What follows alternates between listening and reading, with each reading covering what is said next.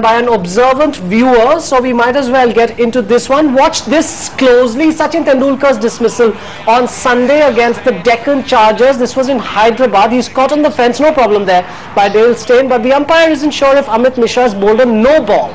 So he asks the third umpire to check.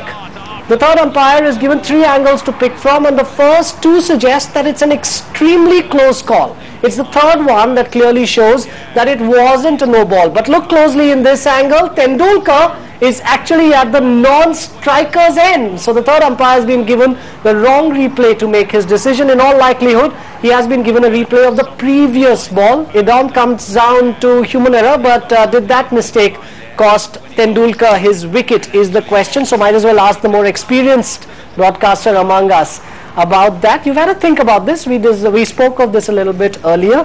Any rethink? This is a bit of a blunder?